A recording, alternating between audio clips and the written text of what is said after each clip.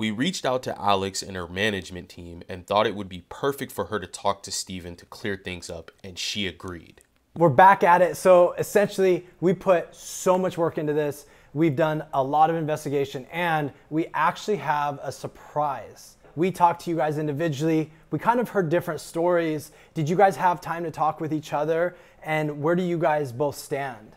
I don't know if they were planning her leaving, so just I need to work through this, that's all. So your goal is, no matter what the results are today, is that you want to work through this together. Yeah. So we actually have a surprise. We reached out to Alex's management, and we're actually going to get him on this call. Huh. Okay. That'd be Matt. Alex. Hello. Hi. Hey, this is David with socialcatfish.com. How are you? Hi, I'm good. How are you doing? Doing good. Thanks for doing this, by the way.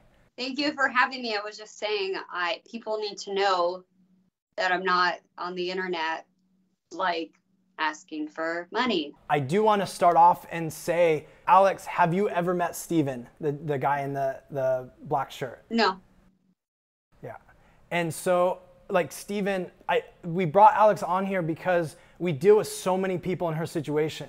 And, you know, yes, she's like a celebrity. Yes, people know who she is, but people take advantage of her, and she's also a victim, right? Right, correct. And so people steal her pictures and they scam other people out of money, and they don't care about what it puts people through. So I'll let Alex talk about that for a few minutes and just maybe talk about like what she's been through. But I just want to be clear, she's never met you or talked to you, or I don't mean it in a bad way, but she doesn't know who you are. All the time. I mean, this happens a lot. People just, and this also happens, not just me, but many of my colleagues, my close girlfriends in the industry. It happens to all of us. People steal our photos that we put out online. That's why you see some girls with a watermark with their social media handle. I don't do that all the time. And so they'll take the photos, and sometimes they even do that, and they'll erase the watermark, they'll Photoshop it. And then what they do is they use these photos and pretend to be either me personally or us or just some random person in another state, just like a pretty girl, and then trick people. And this happens all the time. It happens every single day. I mean, it's a problem. Where is your social media, and how does somebody know what is real and what isn't? Look at the follower count. That's number one. If there's a high follower count, so on my Instagram, I have 1.5 million followers. Twitter is like 137,000. Facebook has like 45,000. Frankly, I don't have time to make any more profiles. And I do have like a not safe for work Twitter, for example, but I clearly write that in my profile, and I am constantly sharing that on my profile. So I am not making all these little tiny profiles on all these social media platforms to talk to people, because I'm a busy woman and I work all the time. Like, I don't do that. I never will. And then Alex, I wanted to run through like some of these pictures that were given to Steven. There was a picture where you were like, it looks like you're holding the camera, but it was in a driver's license picture. Did you see that one? Yeah, we wanted to know, where did you guys take that picture? The picture that was used in the driver's license. That was a photo that I took of myself in my bedroom like 2 years ago. The next one, you have luggage. What was this backstory on that? I was going to take a trip to the UK. A trip to UK? What's the backstory on that?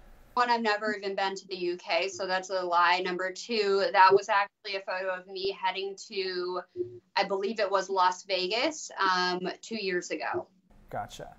And then the last thing we want to run through, we thought it was kind of comical because there was like a video that was like sliced halfway through. Did you see that?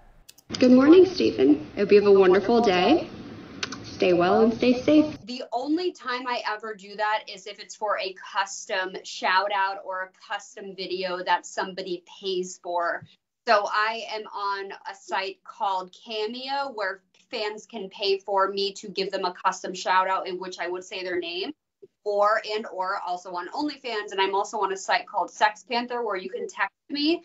Other than that, outside of my platforms that I use to communicate, I don't I don't communicate with anybody on a personal level. Very cool. Okay. Well, I appreciate you taking all the time to run through it. I just want to reiterate, like, people in your situation, they're victims too, that this has just become part of your life. Like, yes, you are, trying to make a living for yourself and you are a celebrity, but people take advantage of that. And unfortunately, this is part of your everyday life, something you deal with. Stephen, any questions that you have? No, it's okay. Thank you. Cool. Well, Alex, you're free to jump off. Again, thank you for taking the time to jump on. Thank you for having me. Thank you. Yep. Bye. Well, what do you think? I don't know what to think right now. I mean, I guess it'll sink in a little while. I just need to get some time to go through it.